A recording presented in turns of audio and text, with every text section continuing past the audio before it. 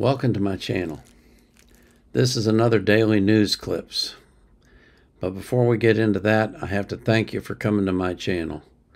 Thank you for watching my videos. Thank you for subscribing. I'm over 5,000 subscribers now. It blows my mind. Absolutely blows my mind. And thank you for the comments. I so enjoy the interactions that we have in the comments. Thank you very much. The J6 insurrection story continues to collapse under the weight of evidence that is coming out. I've told you about the videos that have been released that have exonerated people and will probably get people out of jail. And now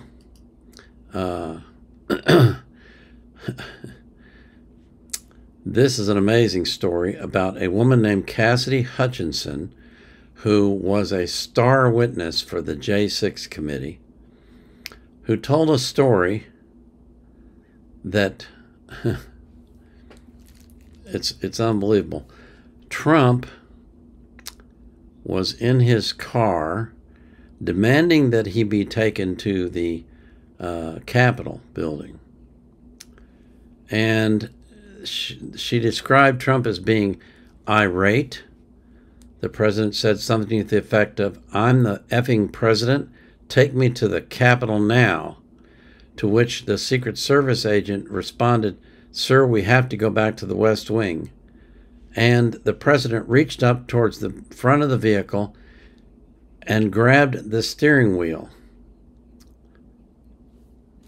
The Secret Service agent grabbed his arm and said, "Sir, you need to take your hand off the steering wheel."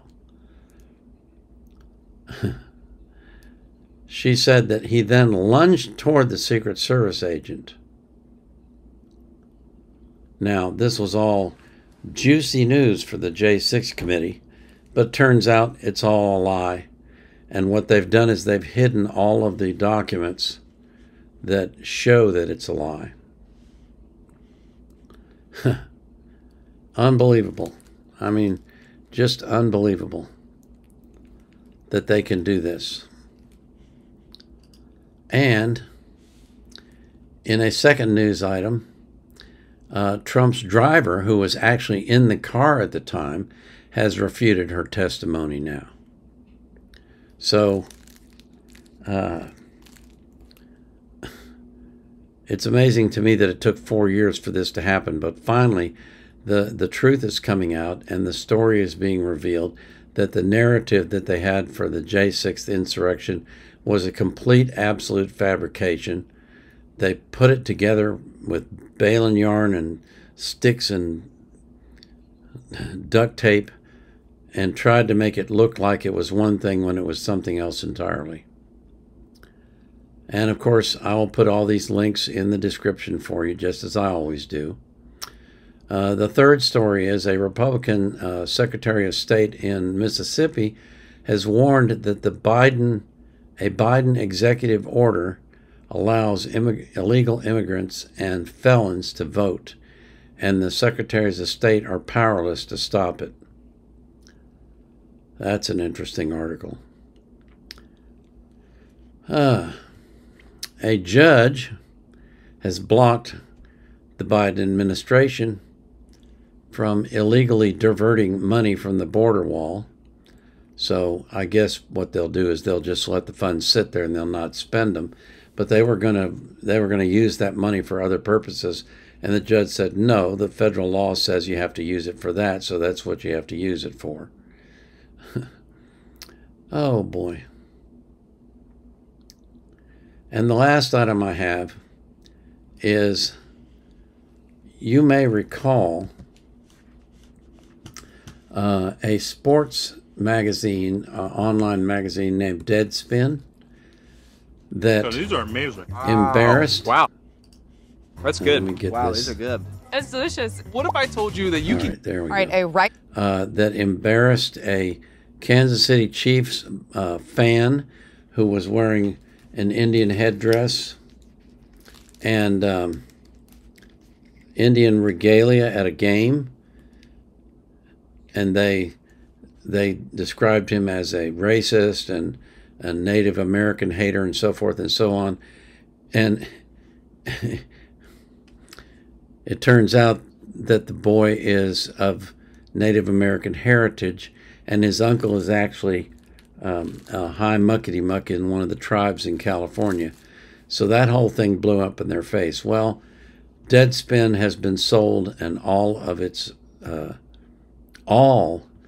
staff have been fired by the new owners. And they say that they're going to take their magazine in a different direction.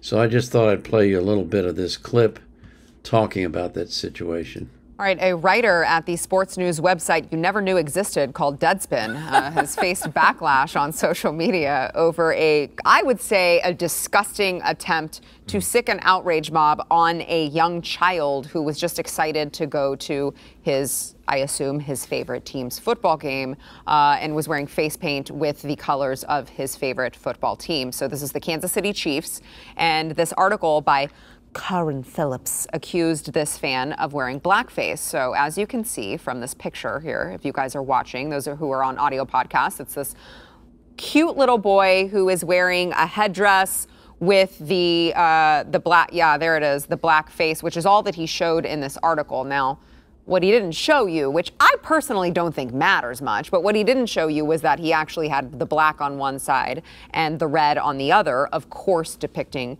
his team's colors, because he's just dressing up for his team's game. He's excited to go. Look at that little boy's, you can see it in his eyes. He's like, there's nothing greater than a little boy at, a sports event that they're excited to be at. He's like, yes, I'm here. This is my team. I've got the jersey on. I've got the necklace on. I've got this cool headdress. I painted my face. I'm ready to watch my team. And then, of course, you have a garbage human being who writes a fake story about you, accusing you of putting on blackface. Now, for the record, I would love to get your thoughts on this gentleman, but for the record, I actually don't care if his entire face was painted black.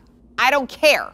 It's not black. He's clearly dressing up as a Kansas City Chief. Exactly. That's what he's dressing up as. It does. But wearing black face paint does not make him wear blackface. I don't care if he's painted purple, red, blue, black, whatever. He's dressing up to be a part of it. So I don't really care. It's not offensive. If you have to pretend like it's offensive, then that's more of a problem on you than it is on this little boy or his parents or anyone else. But this Karen Phillips tried very, very hard to demonize this young white boy, I guess because he's white. And hold on, I want to check to make sure, because he did pin a tweet in his profile on Twitter, of course, X, formerly known as Twitter. He did pin a tweet clarifying, for those who are wondering, how he pronounces his name. What is that?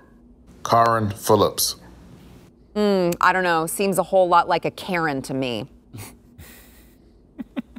I'm offended. Like this kid probably has a manifesto, and they should probably search his internet history and see what he's saying on social media, because I believe he's completely... I'll let you watch the rest of it yourself, but it's funny to me that this magazine attacked this young man and they ended up killing themselves because they're now completely dead. So that's the news for the day. As always, I appreciate you coming to my website, and I pray for you every day. I pray that you will live an abundant life, that you'll be healthy, that you'll live a long time, and that God will keep you safe from harm. I pray He'll do the same for every person that you love. And I pray that you will be anxious for nothing, but in all things, through prayer and supplication, with thanksgiving, you'll make your requests known to God. Excuse me. And the peace that passes all understanding will keep your hearts and minds in Christ Jesus. This is the Vietnam Era Vet, out.